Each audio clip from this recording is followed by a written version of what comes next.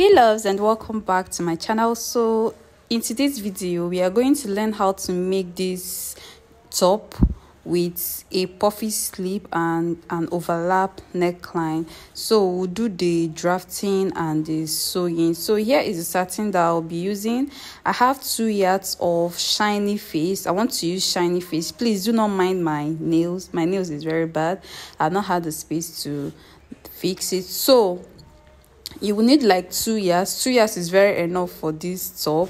So the first thing we are going to do is cutting the back. We will cut the back first of all before cutting the front. So I'll go ahead and fold my fabric into 2, and this is what I have.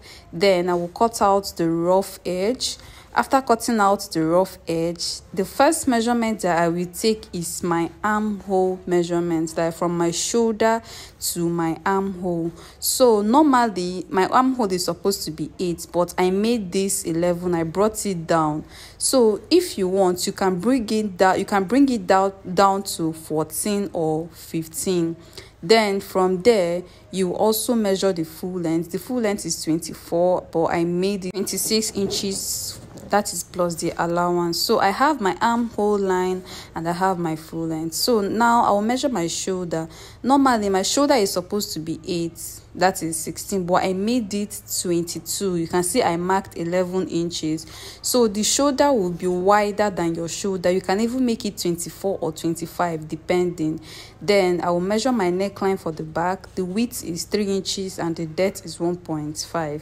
So everything about this top will be more than your normal measurement. The shoulder, I made it 22. The armhole depth, I made it 11. So you can take your bust measurement plus 3 inches for ease, or you can just mark it straight down if you want it to be free, depending on your size. So you can also measure your hip measurements at the full length if you want. So I want to mark my half length so that we will not get confused. My half length is 17 inches. So I have marked the 17 inches. So at the 17 inches, at that half length, I will measure my hip measurement because I want it to be very free at my waist. So from that I measured my hip measurements on my waist without any allowance. Then from there I cut out. So after cutting the front, after cutting the back, I'll place it on the front. So the front will be open at the center. It will overlap each other. They will overlap each other at the center. So that's why I cut out the back first of all. So I have placed my back on the front. So right now I will add 2 inches for the overlap. For the overlap. So you can see from the center I added 2 inches, and I'll go ahead and mark a straight line there. I told you guys that the front will overlap, though it will not be obvious. That's why I added just 2 inches. So I marked a straight line down. Then I'll also mark my neck width. Then from that neck width I will go ahead and mark my V neckline. If you want the V neckline to be very small, you can stop around 5 inches, but I brought mine down to 10 inches because I want it to be deep. So I'll go ahead and cut out the neckline, the overlap, and the full length. You can see what I have right there. So for the V neckline, you make it a bit like to look curvy, just a bit. It will not be sharp. The V will not be too sharp. Just curve it a bit. So right now I am folding my fabric for my sleeve. I folded it 2 times. I will show you guys how to cut out the armhole for the sleeve. So remember, from my shoulder I came down by 11 inches for my armhole depth. So after folding this fabric, you will measure 11 inches. You will cut off the rough edge. Then you will measure 11 inches. This is my 11 inches. This armhole will be straight because the armhole of the dress of the top itself is straight. So the armhole of the sleeve will be straight as well. So from there, I marked 25 inches for the full length. Then I'll go ahead and mark a straight line down. Remember, I measured 11 inches for the armhole. and I measure 25 inches for the full length. So I measured a straight line down, and that is it. You can see that this sleeve is looking straight. So I'll go ahead and cut out the facing for the front. I want the front to have a facing, so I'll go ahead and place my front on this. I'll go ahead and cut out my facing. So guys, remember that your facing will be 2, because this front has 2 sides, the right side and the left side. So I'll go ahead and cut out my facing. So after cutting the neckline, because that neckline is very important, I'll go in by like 4 inches, and then I will cut down straight to the full length, and that is the facing for the front. This is what I will use to turn the front. So you go ahead and place it on the neckline, and then you will turn. So I'll also cut out the facing for the back neckline. That one is a round neckline. You can use a bias to turn it, but I want to use a facing to turn it. So I'll place it on my facing that I have folded.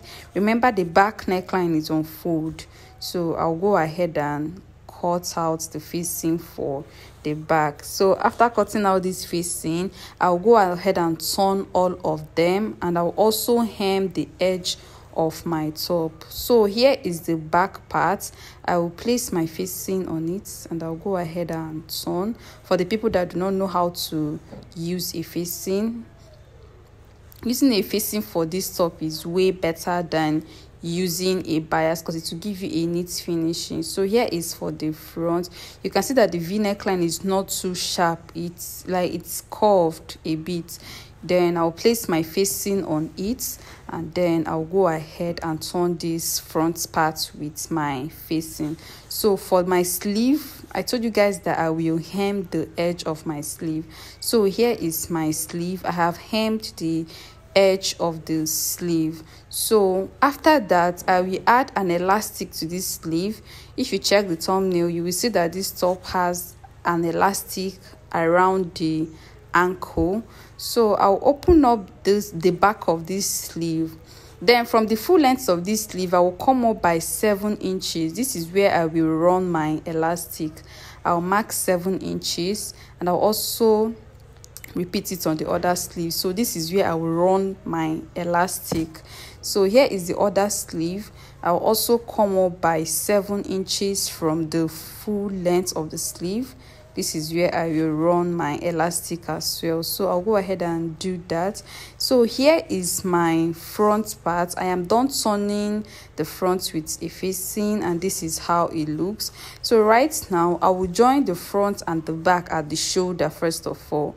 I'll go ahead and join the both at the shoulder for now. I'll join that and come back and show you guys. So I am done joining the front and the back at the shoulder, and if I open it up, this is what I have. So right now, I will trim off the excess allowance that I have around the shoulder. So here is the sleeve. I am done running my elastic around the sleeve. Then I will fold this sleeve into 2, and I will notch the center of the sleeve. Like, you will fold it into 2 and you will notch the center. So this center will be around that shoulder part. Then I'll go ahead and join my sleeve. So joining your sleeve before shaping is very better. It will make this sewing process easy for you. I'll also repeat the same thing for the other sleeve. I notch the center of the sleeve, then I will place it around the shoulder joining, and I will join the sleeve. So I am done joining the sleeve. This is what I have. So right now, I will go ahead and shape. I will shape the sleeve and the sides together. So you can use 1 inch or half an inch to shape. It depends on what you want. So you turn the back, and then you go ahead and shape. So after shaping, you will hem the edge, you will hem the down part of this sleeve. So after joining and shaping and everything, this is what I have. You can see it is looking very neat. So if you want, you can add a press button around the overlap area. You can add a press button there. It is very okay, so that it will hold down the center. So at the end of the day, this is what I have. So guys, our July online courses is still ongoing. Please, you can register. Please don't forget to give this video a thumbs up and subscribe. See you guys in my next video. Bye.